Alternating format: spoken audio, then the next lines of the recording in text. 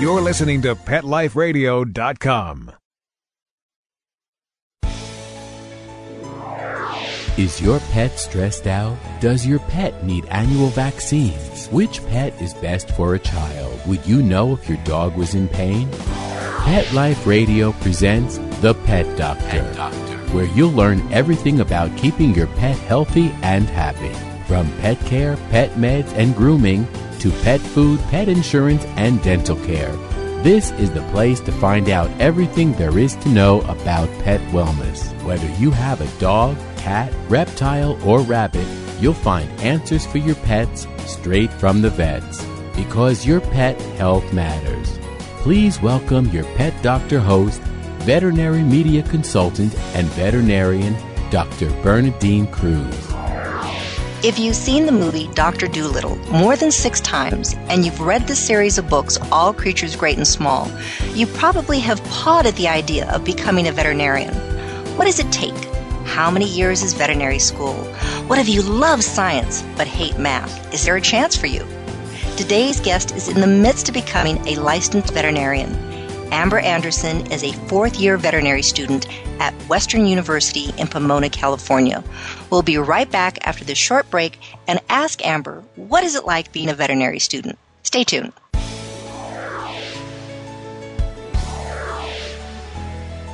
Please have a seat in the waiting room. The doctor will be with you shortly, right after these messages.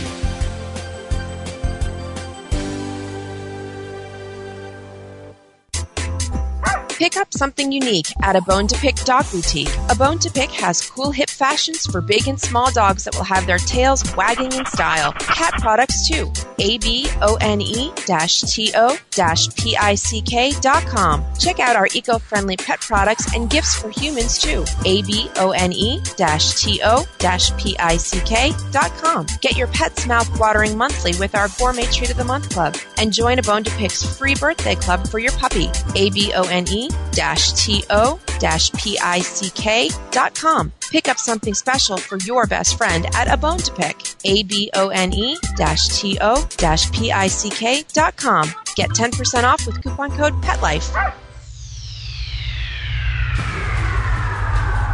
Greetings, human. What planet am I on? Welcome to Pet Planet. Here's a copy of Pet Planet Magazine, Florida's most informative and fun pet resource magazine. It features heartwarming stories and informative articles from local and national pet experts. Excellent. Pet Planet Magazine offers Operation Planet Rescue, helping rescued pets find new homes. And it's available at 500 locations in South and Central Florida and 24/7 on the internet at PetPlanetMagazine.com. If you're out and about with your pet, you may be featured in Paparazzi, candid pictures of you and your pet. For up-to-date pet-friendly events, activities, and pet-related services and products, Pet Planet Magazine is your final destination. I shall take this magazine home with me. Back to your home planet? No, to my condo in Boca. Pet Planet Magazine. Check them out at www.petplanetmagazine.com or 352-394-8578. It's out of this world.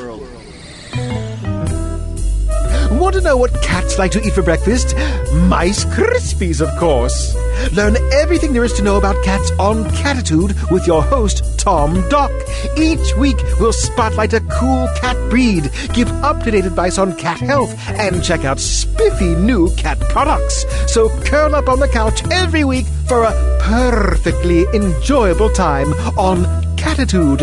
Every week on demand, only on PetLifeRadio.com.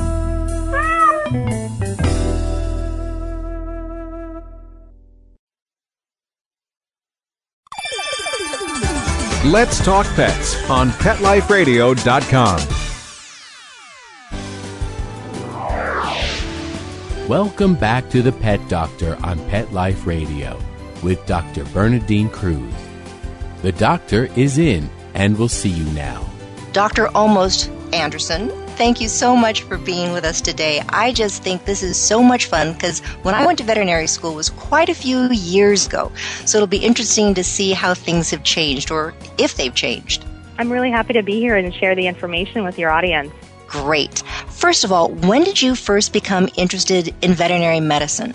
I was one of those classic students who has been interested in veterinary medicine since the age of 5. I always loved animals and our dogs and cats, and either was going to be a rock star at age 4 or a veterinarian at age 5, and I stuck with the veterinary plan.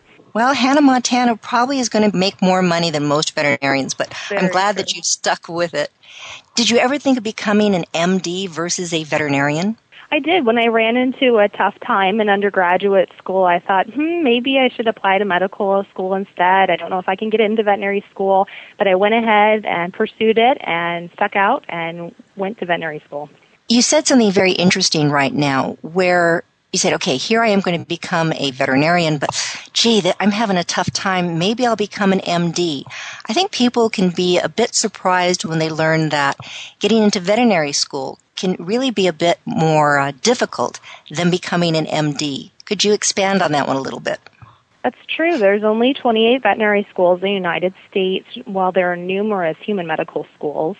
And additionally, veterinary schools can only take on average about 100 applicants per class.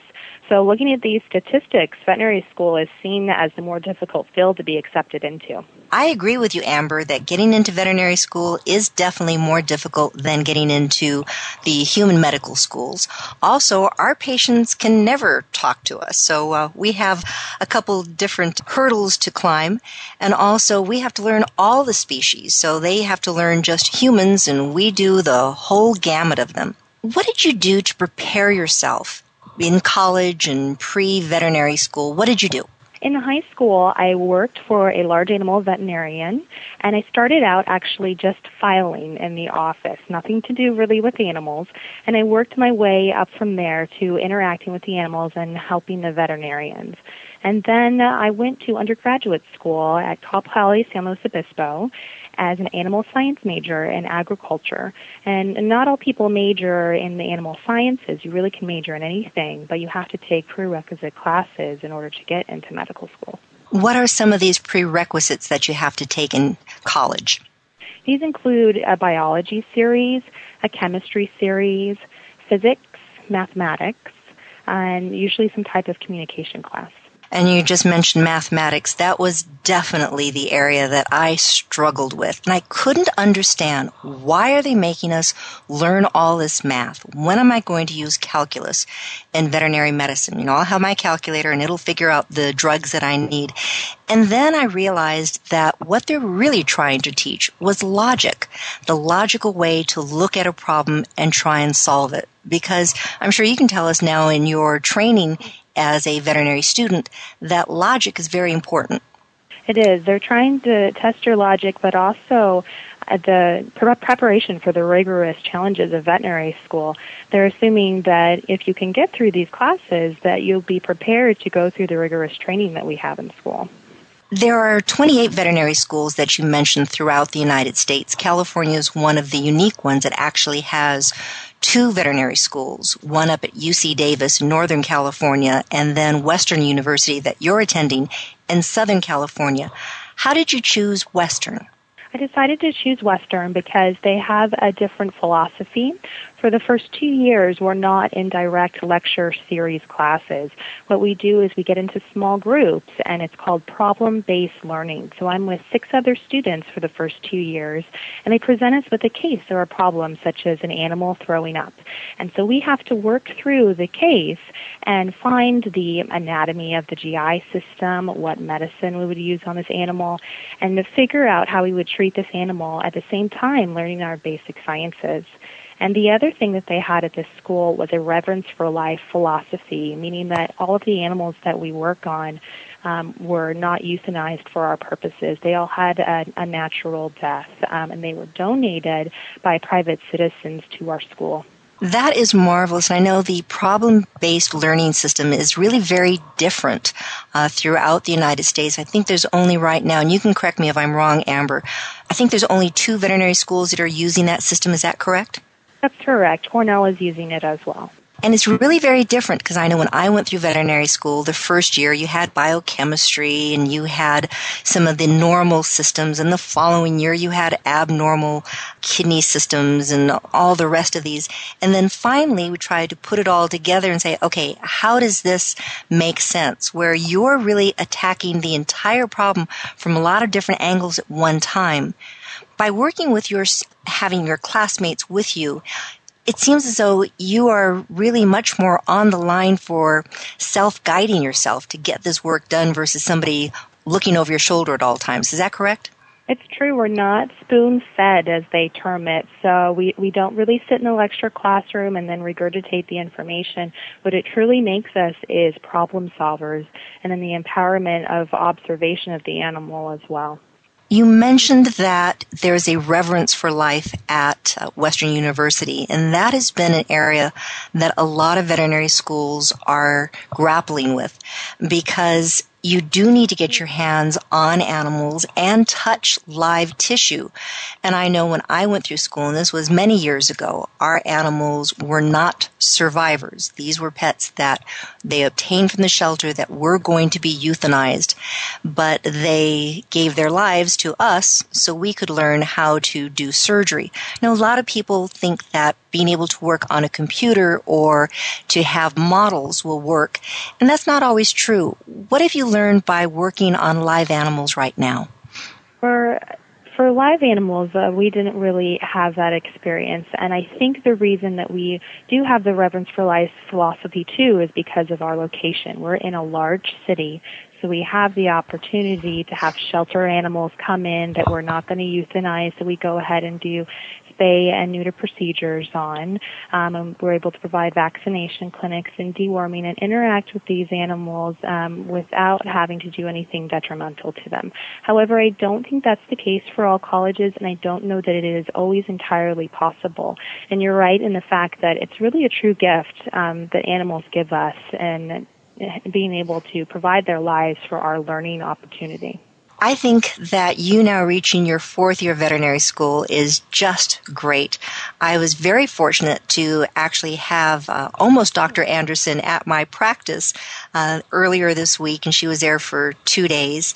And because you're going into your fourth year and you've already had surgical training, I was able to observe you do surgery, and you were really pretty good. Thanks. I really appreciate it. My third year, I went into several different practices and was able to spay and neuter animals, and that's not the typical case for most veterinary students, and I'm really fortunate to be able to have that experience.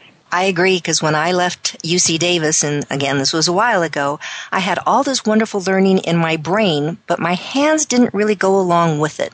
So I think my first spay took about 3 hours, and now it probably is half an hour, if that long. So yes, practice does make perfect. In the 3 years that are now under your belt at Western University Veterinary School, can you kind of give us a rundown of what you've done each year? Sure, and this is relatively typical. It's different because we do have the problem-based learning style, but in most colleges they have two-phase program, which is a preclinical program, which is where you learn in the first 2 years your basic anatomy, physiology, pharmacology, and microbiology. And a lot of that time is spent in the classroom or laboratory, or for us it was spent in problem-based learning groups working out cases together. And then the second phase, which most people enter in their fourth year, and we were fortunate to enter in our third year, is a clinical rotation year. And this essentially, we learn the principles of medicine and surgery through a hands-on clinical experience.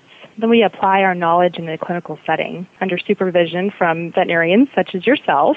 And in the clinics, we're able to treat animals, perform surgery, and the most important part, which is to interact with the clients.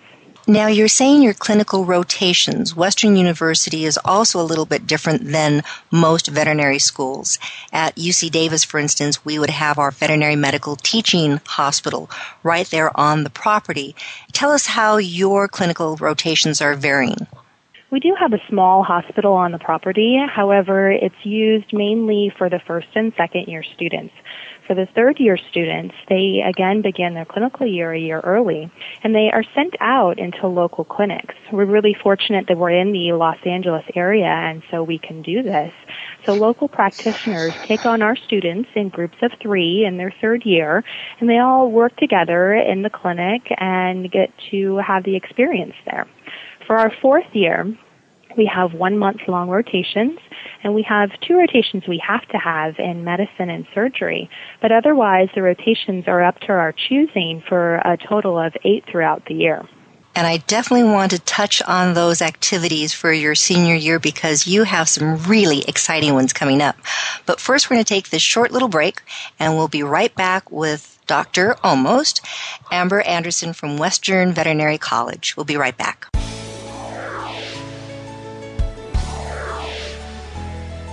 Please have a seat in the waiting room. The doctor will be with you shortly, right after these messages.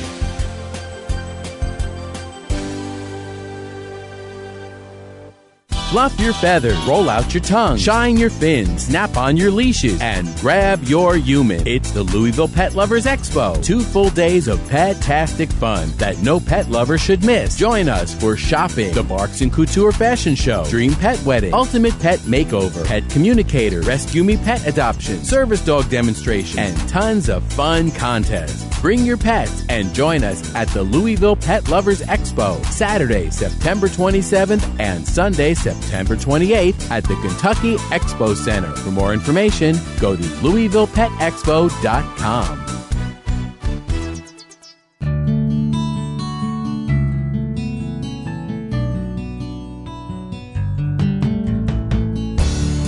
When you're looking to add a pet into your life, consider adopting a homeless animal from your local shelter or rescue group.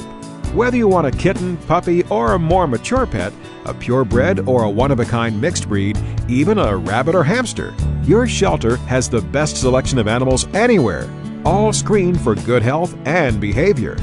PetLifeRadio.com presents Take Me Home with your host, Susan Daffron.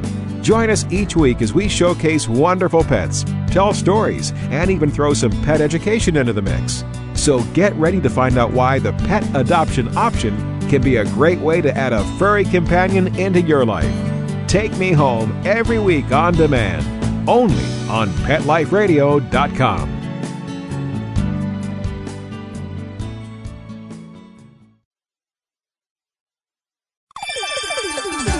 Let's Talk Pets on PetLifeRadio.com. Welcome back to the Pet Doctor on Pet Life Radio with Dr. Bernadine Cruz. The doctor is in and will see you now. Amber, you told me that you have some great activities planned for your senior year. Tell us a little bit about them.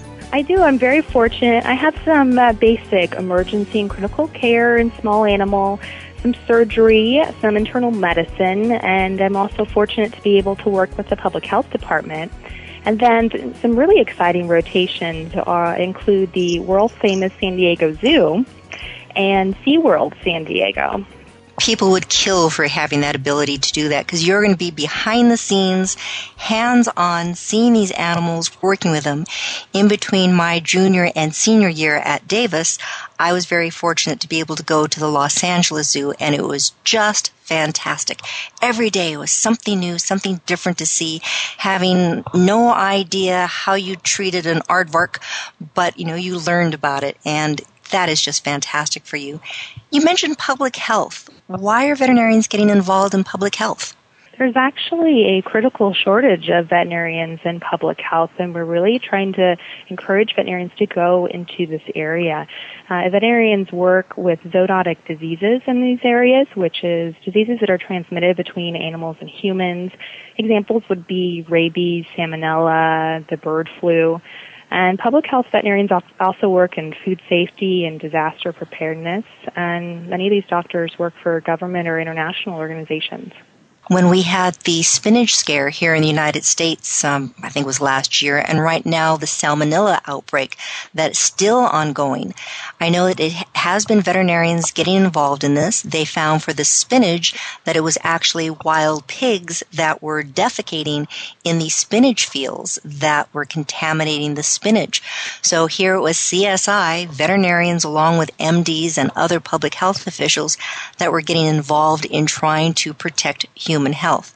I always love telling people about the ways that veterinarians have really moved together with MDs. There's an initiative called the One Health, One World, One Medicine Initiative, and this is the AVMA, American Veterinary Medical Association, along with the American Medical Association and the Centers for Disease Control, all together coming together to try to promote the fact that veterinarians need to work with MDs to protect humans, animals, and the environment. So you mentioned at one time to me that you were actually thinking, or you are going to be getting a master's in public health. Is that correct? I am. Fortunately, our university has a joint program with the University of Minnesota where our students can obtain a master's in public health. And so we have several students that are doing this, and hopefully that's going to help with the current shortage. The other area that we are short in as veterinarians is large animal, and these are veterinarians who work with cattle, pigs, and sheep and poultry. And these doctors also help to safeguard the food supply in the agriculture industry. Now, at Western University, are you getting any large animal experience, or is this basically companion animal medicine? We are actually acquiring a lot of large animal experience. For 2 weeks, we went to Central California, and we worked with the dairy large animal veterinarians there. And then for 2 weeks, we worked in the University of Nebraska for the meat animals that were there. So you're really having a lot of challenges by having to travel a lot. So hopefully you're really good at packing now, because it seems like for your clinical rotations and for your food animal rotations, you're doing a bit of traveling. That is the one thing with our school, is that most schools that students stay on campus. In our school, we are traveling significantly. So basically this year I had a suitcase packed in my car and was ready to go. What have been some of the other big challenges for you so far in veterinary school? I think the most difficult thing is the lack of sleep. We work long, hard hours, and we're very busy, which means you kind of have wanting to take a nap often. And I think that I've had to persevere through some of the harder subjects. Anatomy was a little bit difficult for me, but I worked really hard in it, and it turned out well. Very good. And I know you're doing something a little bit different also, because you want other people to know what's it like, kind of a reality check in veterinary school, that you've started a blog. Is that correct? That's correct. And it's located at www.almostdramber.com. And on there, I'm going to be blogging about my 4th year as a veterinary student. People can ask me any questions that they have, and we'll talk about pets some as well. I think that's great, because oftentimes people want to know a little bit more and they don't really know where to go, so your blog is a good spot. Another really good area to go to is www.avma.org, and that's the American Veterinary Medical Association. And on their homepage, there's a link to one of the videos they have on careers in veterinary medicine. And it really is eye-opening that yes, you do have to have your prerequisites. You don't have to have a straight A average to get into veterinary school. Oftentimes, like Amber, you were saying, having that experience as you did with equine and then also with companion animals, all of that put together, they're looking for the complete package. Some also, another alternative other than the 28 veterinary schools here in the United States, there are accredited colleges outside of the United States that American students can attend. For instance, Ross University, that's in the Caribbean. Those students will spend, I believe it's the first 3 years on campus there, and then come to the United States to one of our veterinary colleges here and have their last year here on U.S. soil. So there's a lot of ways of which you can get your degree in veterinary medicine. Amber, when you finish that 4th year, what are your plans? What do you want to do? I may possibly be doing an internship in small animal medicine, and then I also have the public health component. And then I hope to be working in media and communications such as yourself. Well, I see I have someone that I can hand off that gauntlet to when the time comes. I think it's just wonderful. You're getting great experience, seeing a lot of different ways of doing medicine because somewhat like the analogy baking a cake, there's a lot of different ways of doing it. You want to see what works best for you, and Western University really is giving you that opportunity. Anything else you need to tell us about, Amber, that you think is really important for us, the listeners, to know? I also wanted to address if you have older listeners who maybe are considering veterinary school, you don't have to do it, just as a youngster in your 20s. We have several people in our class who were formerly business people, artists, or worked in other animal fields who have now decided to attend veterinary school. So if you're truly passionate about being a veterinarian, you shouldn't let your age or anything else discourage you. That's great. I just actually heard about two veterinarians that just graduated from UC Davis. It's kind of an interesting thing. I don't think there's any other similarity in the entire history of veterinary medicine, at least here in the U.S. One of our classmates, my classmates, he passed away several years ago, very tragically. His wife, now widow, and his daughter both decided they wanted to become veterinarians. They applied together. They got in together. I don't know if they lived together for the 4 years because I don't know if I could handle my mom for 4 years under those stressful situations. But they both got their degree in veterinary medicine, and they're going to go out in the world. So I think that is just really kind of fun. And you're right. Age does not need to be something that holds you back. A lot of people are going into this as a second career. That's very true. And then also in veterinary school, I wanted to tell your listeners that there is the ability to travel and do international medicine. I was very fortunate after my first year of veterinary school to fly to South Africa to work with their wildlife. And we helped the veterinarians who darted and immobilized elephants, lions, rhinos, and giraffes. And all these animals were in the wild, open land. So before you got off the truck, you really wanted to make sure that they were asleep and didn't have any buddies lurking around before you worked with them.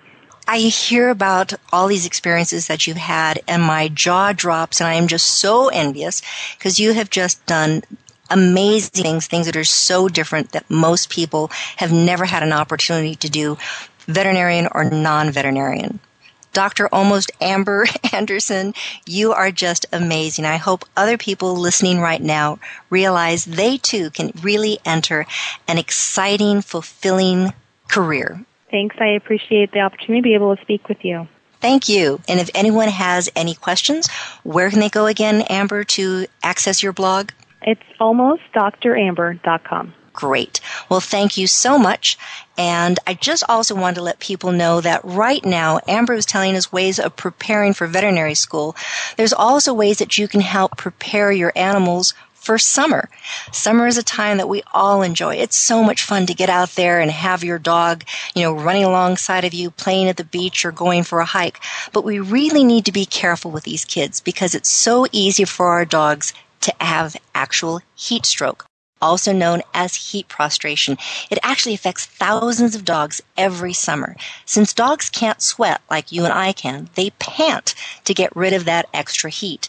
But if you're out there on your bike and you're just having a good old time, your dog is trying to keep up with you, so you really need to stay aware of what its limitations are. Normal dog temperature is higher than ours, 101 to 102.5. But if you take your dog's temperature and find that it's 106 or higher, that's definitely a medical emergency. We know that temperatures, when they reach 110, that can be fatal in just moments.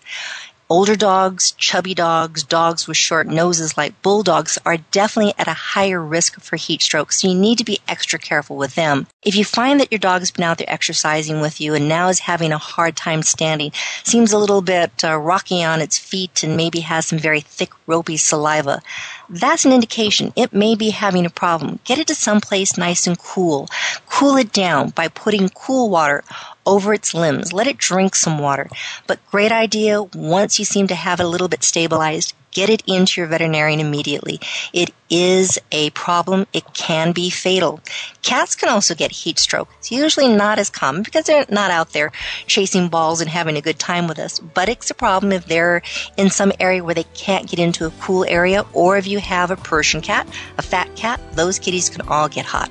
So best thing to do is watch your kitties closely, your dogs also. They can have sunburn, they can have heat stroke, they can even have burnt little paws from standing on hot asphalt. People often ask me, how do you know if it's too hot for these pets to be out there? Simple answer, get out there, take your shoes off, stand on the asphalt. If you can't stand on it, neither your pets.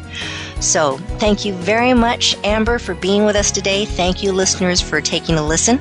The goal of this show is always to educate and entertain and make you the best pet owner that you can be, or this way, maybe the best veterinarian that you can be. Thanks for listening. We'll be back next week with more on The Pet Doctor on PetLifeRadio.com. Pets can be a wonderful addition to your life. Because they're a member of the family, keeping them healthy and happy is important. Pet Life Radio presents The Pet Doctor with veterinary media consultant and veterinarian Dr. Bernadine Cruz. Whether you have a dog, cat, reptile, or rabbit, you'll find answers for your pets straight from the vets. On demand every week, only on PetLifeRadio.com.